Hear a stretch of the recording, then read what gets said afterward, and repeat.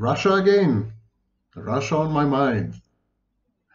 Okay, today we're going to discuss useful fools. It's an opinion piece I published in Brussels Morning. Lenin did not coin the phrase useful idiots, also known as useful fools, but he may well have. Russia, in all its permutations, has been the main beneficiary of useful fools.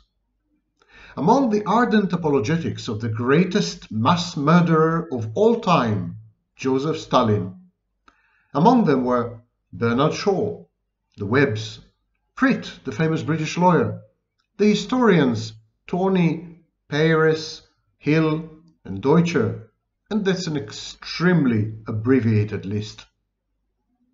Alas, the present time is no exception. Useful fools never perish, they're just replaced. Increasingly useful idiots proliferate in the West. Journalists, businessmen, public intellectuals, academics, politicians, conspiracy theorists, and lobbyists, some of whom, I assume, are well paid from the coffers of the Kremlin. Some are just naive, and others are merely self-loathing paranoids. In an age of trutherism, alternative facts and fake news, Russia thrives.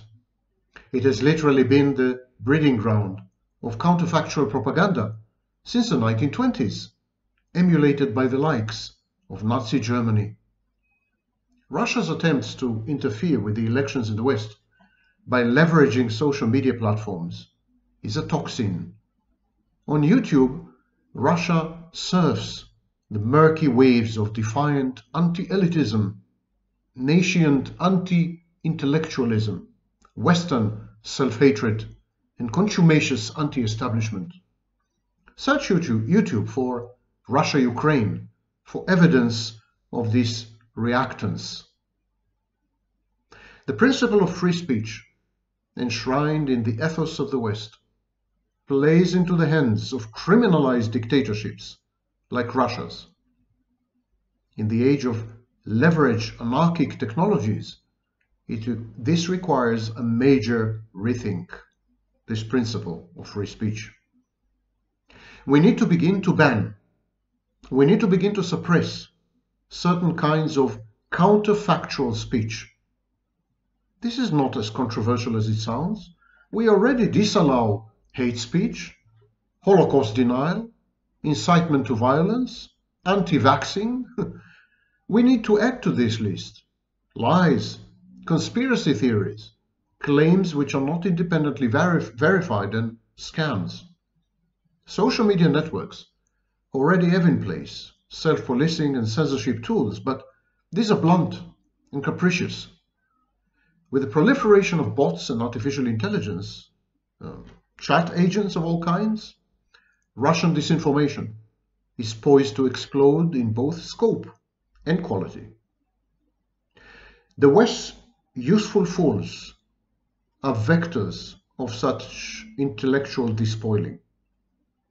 Their critical thinking suspended, they disseminate conspiratorial anti-Western and anti-elitist narratives, which cater to the basest proclivities of the less educated, the disenfranchised, and the impoverished.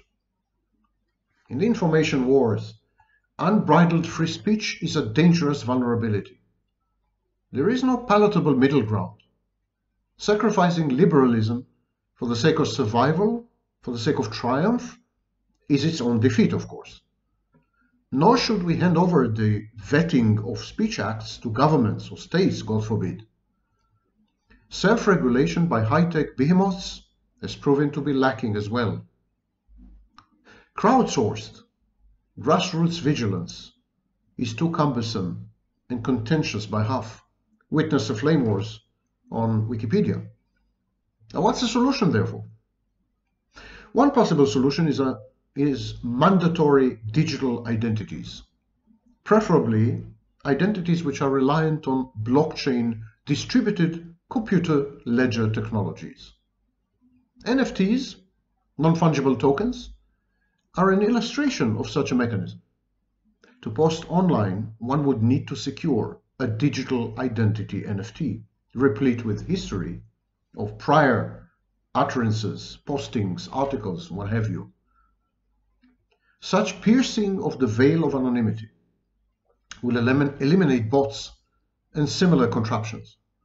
It will also hold to account human interlocutors. It is likely to render textual intercourse more civil and more factual, as well as embed this intercourse in a wider context of a thread.